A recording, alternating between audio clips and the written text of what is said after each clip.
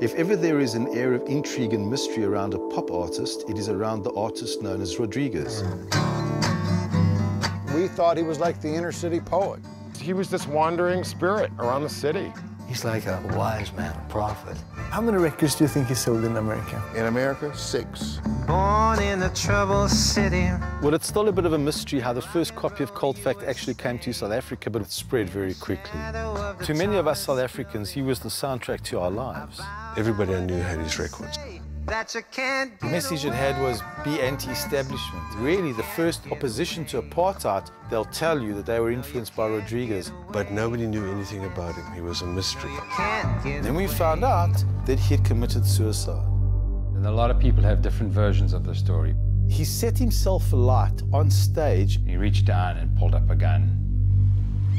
I thought it'd make a good story, find out how Rodriguez died.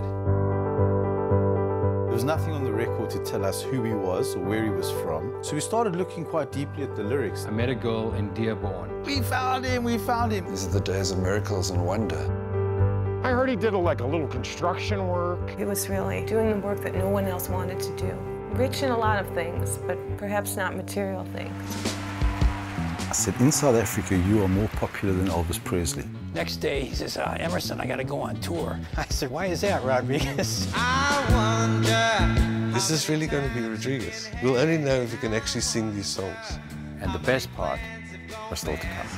Thanks for keeping me alive. I wonder.